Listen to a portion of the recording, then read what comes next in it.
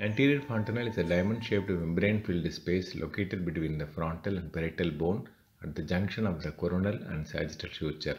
It persists until approximately 18 months after birth.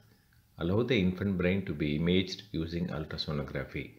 Bulging AF indicates raised intracranial pressure in encephalitis, meningitis, hydrocephalus, abusive head trauma, and drug reaction.